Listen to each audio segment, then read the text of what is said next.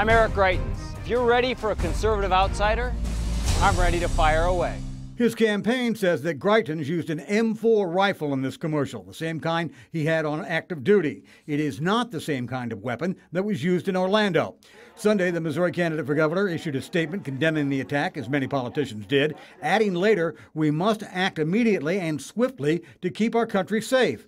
Today, his campaign manager, Austin Chambers, says the commercial will remain on the air, along with two other Greitens spots that are up. And Chambers issued a statement on the Greitens gun commercial. This election is not about the type of gun Eric used. This election is about what kind of country we are going to live in and if it will be safe from radical Islamic terrorists. As candidate Eric Greitens' gun ad remains on Missouri's TVs.